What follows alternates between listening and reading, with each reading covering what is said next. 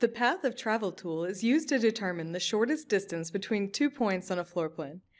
This tool analyzes the geometry in the plan and goes around obstacles and through doors to optimize the route.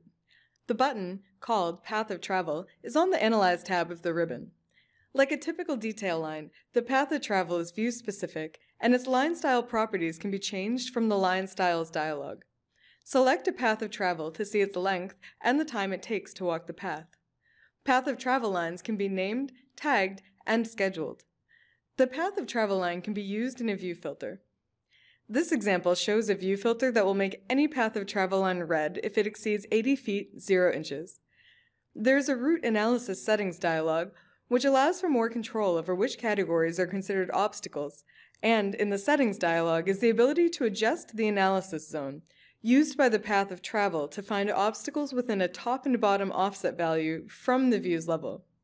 If any geometry from a model element is within the analysis zone, it will be considered an obstacle to the path of travel.